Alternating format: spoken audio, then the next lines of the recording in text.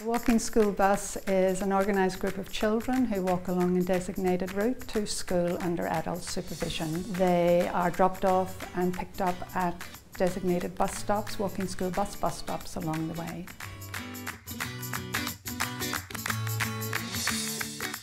Hazard ID for route establishment, or hire as we call it for short, starts at the beginning whenever a new walking school bus starts. So Auckland Transport checks the route and makes sure that it is safe and that any pedestrian hazards are reported and rectified before the bus starts.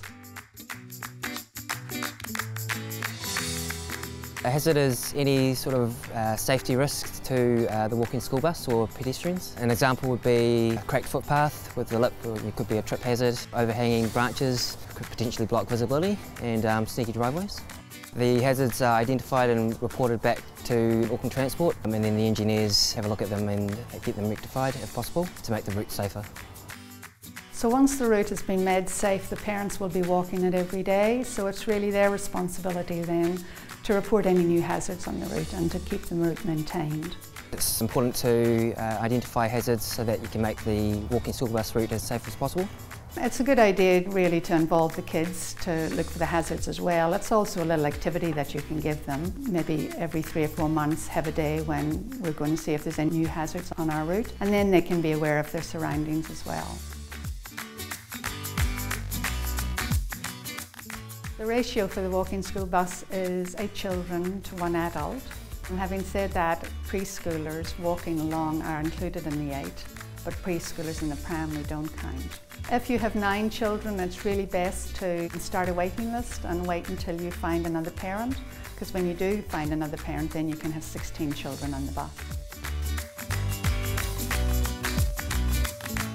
Auckland Transport provide quite a few resources to help parents run and organise their walking school buses, and one of those is the pledge. The Walking School Bus Pledge for Kids Behaviour is a pledge that we get kids to sign so that it helps us. It's a tool that Auckland Transport provides us with, and it helps us to have that agreement to manage kids' behaviour.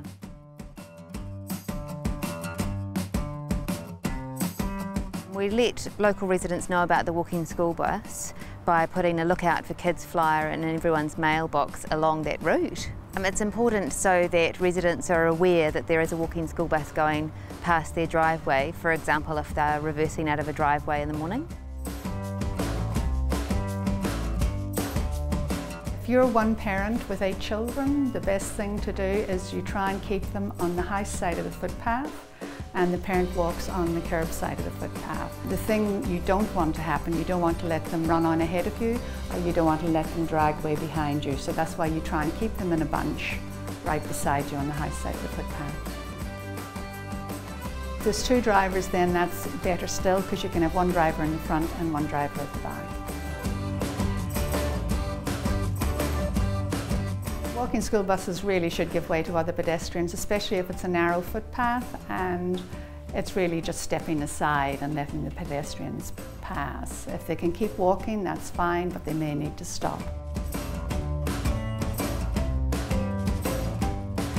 A sneaky driveway is a driveway that has hedges, trees or a fence at the end of it, which means that when the resident is reversing out of the driveway, they actually can't see the footpath.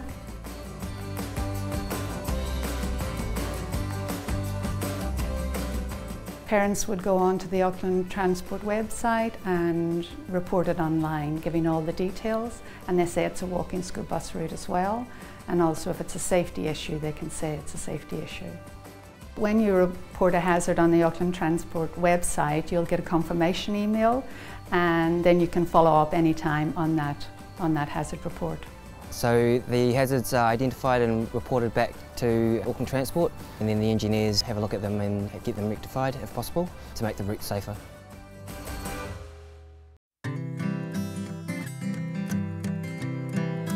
When you're crossing without a crossing, if you're one parent with 8 children, you stop at the safe place to cross, you get the kids organised in a bunch, you check for traffic, and then you cross when it's safe.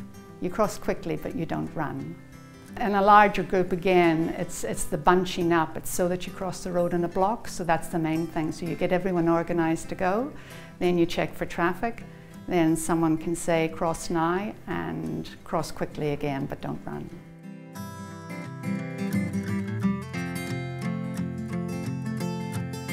With a refuge island, it is really important that you don't overload the refuge island. If you can wait and cross the road without stopping, that would be best. If that's not possible, you take a small group of children into the middle of the road, wait in the refuge island and then continue when the way is clear.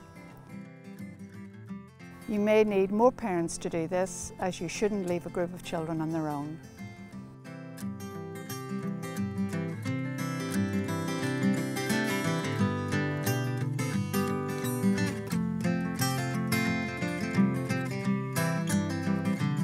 When you're crossing at a pedestrian crossing, you stop and wait for traffic to stop.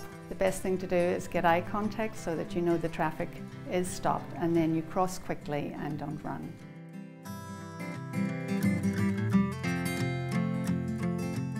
When you're crossing at traffic lights, when the green man comes up and the buzzer goes, you should always check to make sure that the traffic is stopped before stepping out, and then you cross quickly but don't run. It's a good idea to actually teach the children this as well, because it is a life skill that they'll always remember. For more information, just go along to the Auckland Transport website and search for walking school buses.